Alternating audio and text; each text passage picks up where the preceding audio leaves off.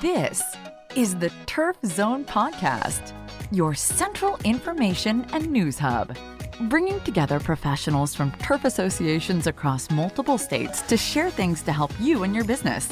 Brought to you in partnership with our friends at the Arkansas Turfgrass Association. Now, let's get in the zone.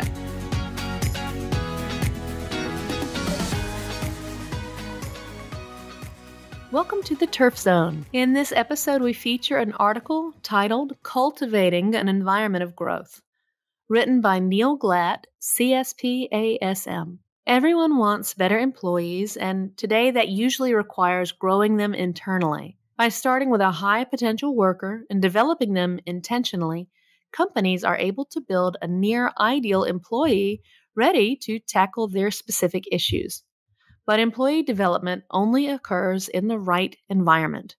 Employee growth is not unlike plant growth in that the result is dependent primarily on environmental factors rather than genetic makeup. Unfortunately, managers rarely audit their environment for employee growth potential, and even fewer have clear ideas about the factors that would make a strong growth environment. Here are the 7 environmental factors that should be considered when cultivating a culture of development. Advanced expertise. Growth can only occur when someone is ahead of the employee to be developed because someone must be setting the pace for production and sharing knowledge. This doesn't mean the smartest person in the room has to quit, but rather that they need a coach or mentor outside of the company to guide them. Continually challenged. Advancing to the next level never happens by accident. So an environment where everyone is challenged to reach higher levels of performance creates the tension needed to advance intentionally. Future-oriented. A team which is focused on past mistakes doesn't have the right outlook to grow their team. Growth is always the result of forward thinking, where a better reality is a goal and positive intent around its achievement is embraced. Affirming atmosphere. Development takes a lot of extra work beyond simply the status quo, so teams that encourage each other to the next level of their skills are the ones that usually stick it out to see the results. It's the consistency of effort over long periods of time that is enabled through encouragement and brings true results. Mission-driven. When team members understand what their company does to enhance the lives of their customers and how their role contributes to making a difference, they are more likely to wake up excited and be driven to be the best version of themselves. This energy is essential to growth.